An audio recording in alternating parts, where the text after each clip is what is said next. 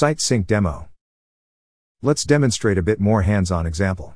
Alice sits in the studio, with central storage on the studio network. She makes and publishes version 1 of the SHA-20. Bob then takes over, syncing the work file with all the dependencies to his workstation. When Bob publishes, the published files are synced to the storage site in the background. Now let's see how to do it. I switch to Alice's computer.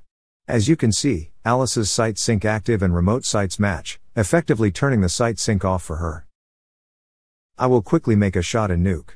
Just a main plate published, with a bit of color correction.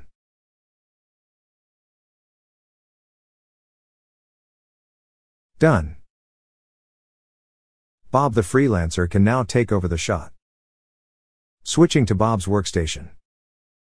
Bob's local project settings have a local active site. Bob launches Nuke with SHA-20 context. OpenPype, load. Select the work file that Alice published. Dependency tab informs about required assets. Right-click for download. Switch to Sync Queue for details on download progress. All synced OK, back to Nuke. OpenPype, work file. To open a published work file, I will enable the Published checkbox, copy and open. Let me raise the version right away.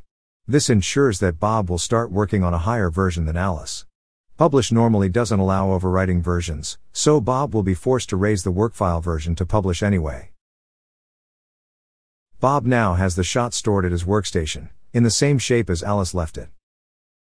When it is time to publish the shot, published files end up on Bob's workstation's hard drive, and are also synced up to the studio site.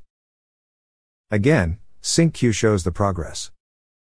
All published files from Bob are now also synced to the studio server. This concludes Site Sync Demo.